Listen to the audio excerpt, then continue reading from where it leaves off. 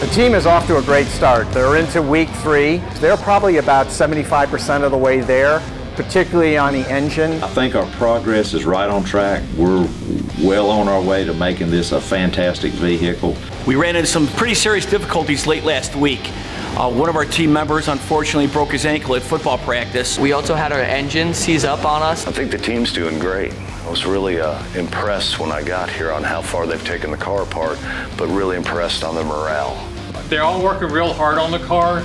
It's taken a little bit longer than what I was anticipating so far. We're close to on the schedule that I wanted to be. Going into check-in tomorrow with the judges is going to be a lot of fun. It'll be a good thing to hear their input and things that we could do or change a little bit on the car. I feel like they're going to say good things because we put a lot of work into it, and it's definitely a team effort. It seemed like Paul was more interested in the aesthetics, like the white walls and how the body was going to be shaped and painted and stuff like that. Said as long as we execute and we're consistent with what we're going to do with the car, we should be fine. He said we're doing pretty well. He admires our teamwork.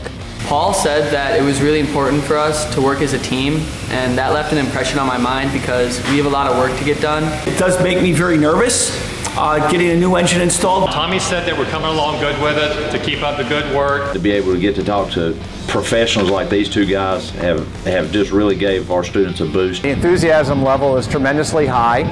I see the energy throughout the whole school.